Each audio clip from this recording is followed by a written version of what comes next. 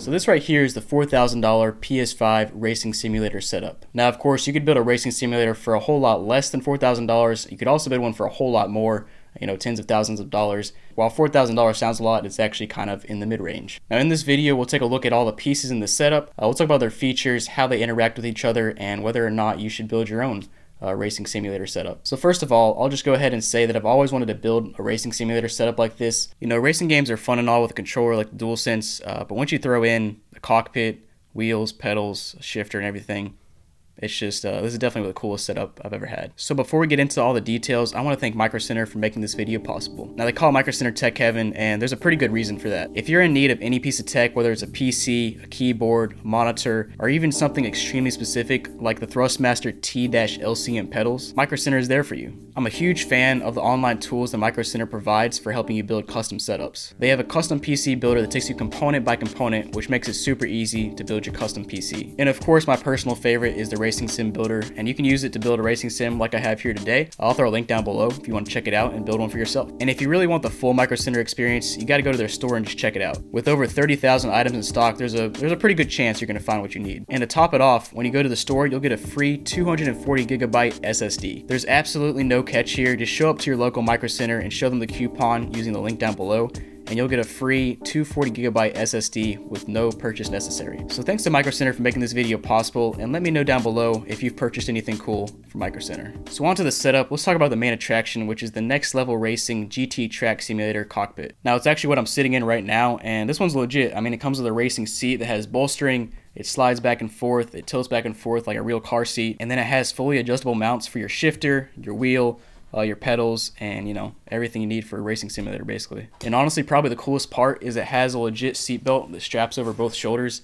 I'll talk about that a little bit later, but it's just pretty cool. Now this specific cockpit right here retails for $900, and I mean there's a reason for that. Like I said, this is a real racing seat that's legit, has bolstering, the seat belt, the whole deal. You got all the mounts that are high quality. Once you bolt everything down, it's not going anywhere.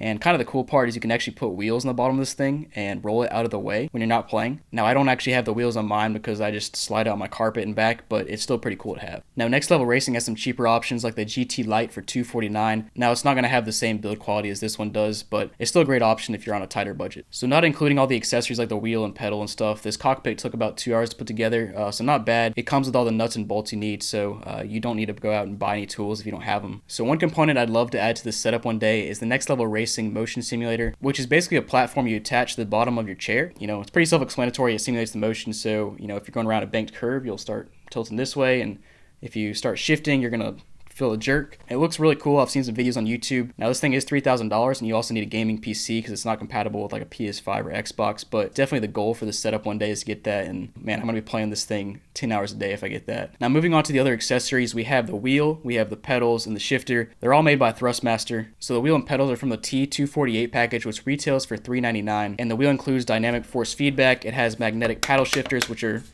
pretty dang loud as you can hear. And then of course it also includes the magnetic pedal set, which has a gas pedal, a brake pedal with a spring on it, and then a clutch for if you're into shifting. Now the dynamic force feedback in the wheel is a huge part of what makes this setup so immersive. You know, if you hit a corner too hard and you're trying to turn, you can definitely feel the feedback from the wheel not letting you turn. And once you hit that grass, your wheel's gonna start spinning, and it kind of just throws you into the wall, and you know, it's a feeling you won't forget from the first time you try it. It's a pretty cool feeling. The pedals also feel good and definitely help with the immersion. In particular, the brake pedal has 4 different spring setups you can use, and you know, the pressure from that brake pedal is another huge part of the immersion you feel while racing. You know, when you're driving a real car, you're not just going to easily press the brake pedal. You actually got to put some force behind it to brake, so that definitely helps. So now one of my favorite parts of the wheel and pedal setup is the wheel actually has a digital screen in the middle where you can show some telemetry info like your speed, your RPM, your best lap time, and a few other pieces of information that are actually useful while you race. So the other part of the Thrustmaster collection here is the shifter.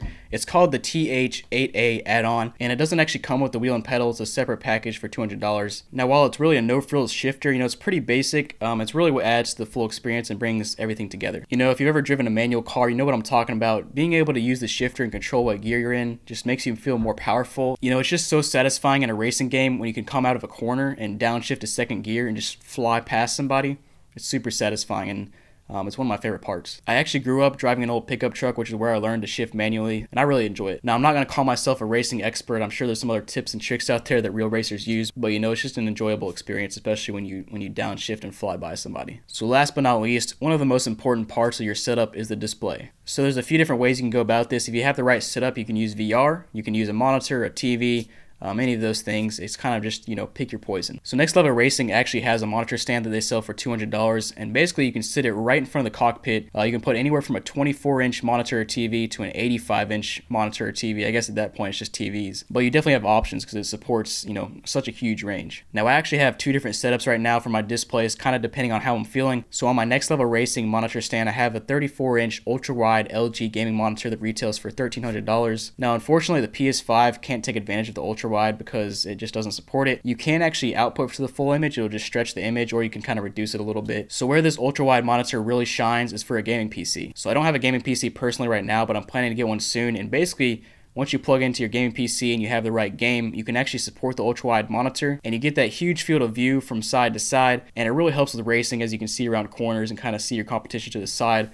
It's a game changer. And I haven't mentioned it yet, but everything in this setup actually works with a PC as well as a PS5 and PS4. Now, if you want to get the same setup for your Xbox, you can, but the models will be slightly different. I'll throw all the links down in the description so you can check those out. But yeah, the ultra-wide monitor is great whenever you can support it and you support that field of view. Also, it supports up to 144 Hertz, I believe, so you get those nice frame rates. Now, the second setup I use is my LG OLED C1 65-inch TV. And I'm not going to explain OLEDs in this video, but OLED TVs are amazing. They look so good. Now, I don't use this one on my monitor stand because I actually use this TV for like movies and other games as well. So I just have it on my entertainment center, and it's not quite as close as the monitor, but you know, it's 65 inches, so it's still pretty immersive, and it's just a great TV. So I mean, for the display, it's really up to you if you want to monitor a TV, VR. There's so many options. I'd really just say to set a budget, and you know, find a TV or monitor that hits that budget and just get the best one, whether you want frame rate, resolution, both of them. There's just so many options. You just gotta search online, search on Micro Center, and you'll find what you need. So all in, including the PS5 and Gran Turismo 7, which is the main game I play right now on my PS5, the setup is worth, you know, around $4,000. And like I mentioned earlier, you can definitely get a cheaper setup, but you can also get a way more expensive setup. I've seen some that are tens of thousands of dollars. I think even like the legit ones that like real racers use are probably hundreds of thousands, you know, more than a car, which is kind of crazy to think about, but these things are legit. But the one I have right here, I think is a really good option if you want something in the mid-range. It's like very immersive, but